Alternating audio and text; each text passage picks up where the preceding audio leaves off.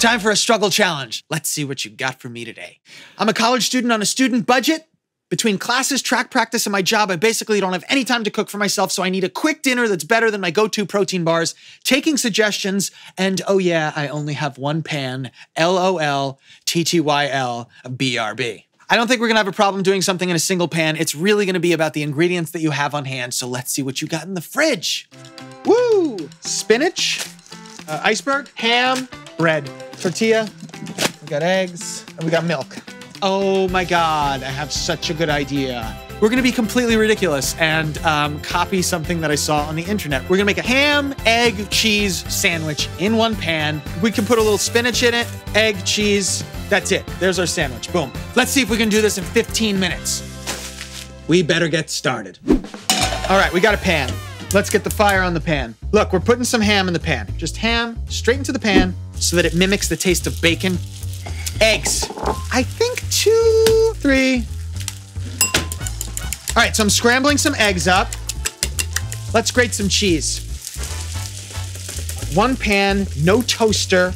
We are in shape, friends. Our ham is gonna go right here. Let's do some spinach real quick. Little oil, little spinach. Again, you could skip this step, not a problem. Doesn't bother me. So we got some spinach. Great. Okay, cool. Spinach. We're gonna take bread and we're gonna toast it right here in our pan like this.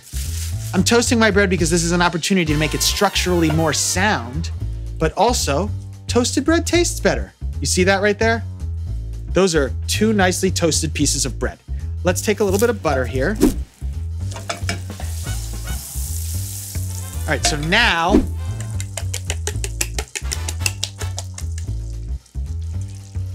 I'm just trying to create some texture here. Okay, now, check it out. Check it out. We're putting cheese on top of the egg, like this, okay?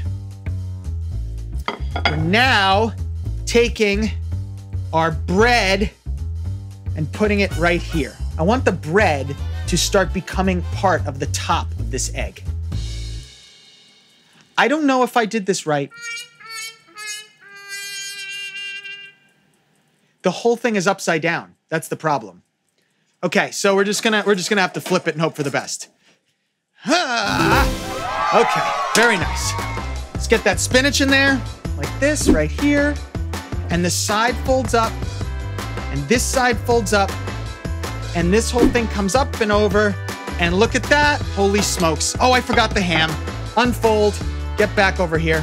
Ham, ham, ham, ham, ham, ham, ham, ham, ham. And now this comes up and over, and we have an egg sandwich. Ready for this? Plate.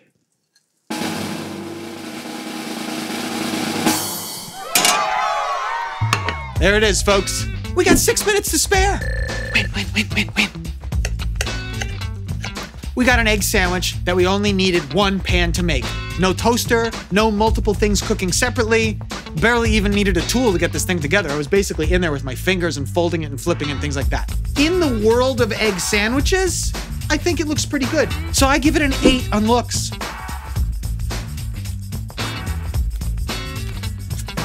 Really yummy. It needs ketchup though. But really, perfectly balanced egg sandwich. With ketchup,